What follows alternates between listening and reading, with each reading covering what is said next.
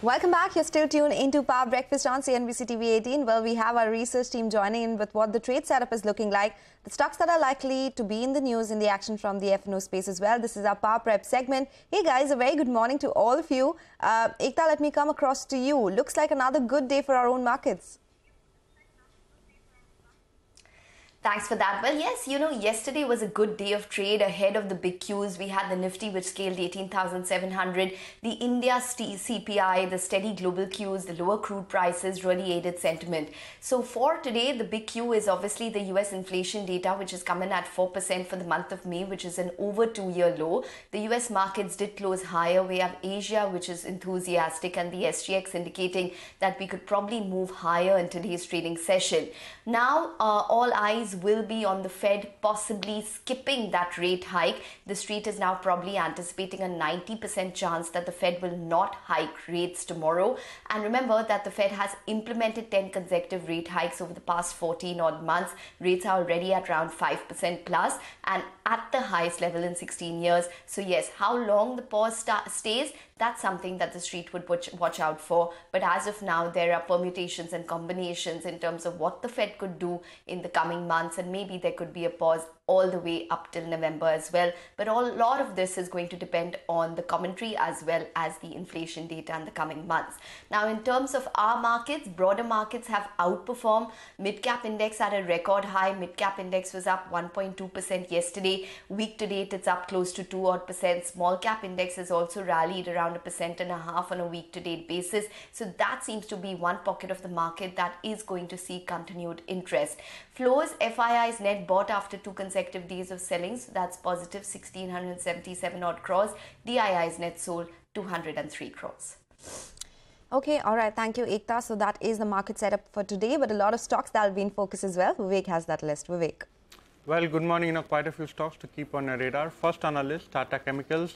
What we understand is that the company has further gone ahead and downward revised its prices as far as soda ash is concerned, and this time around the cut has been quite significant at 2,200 rupees a ton.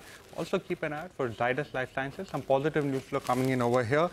The US FDA inspection of the company's injectables manufacturing facility at Ahmedabad has got a clean sheet from the US FDA. At the end of the inspection, there were nil observations that were seen as far as the US FDA is concerned. So some positive news flow for Zydus Life.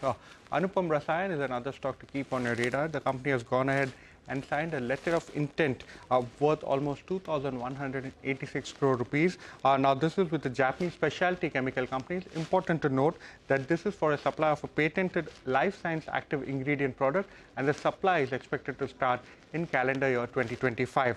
Lastly, yesterday we saw a large block as far as capacity infra is concerned. 4.7% equity was sold. So the seller was Newquest Asia Investments.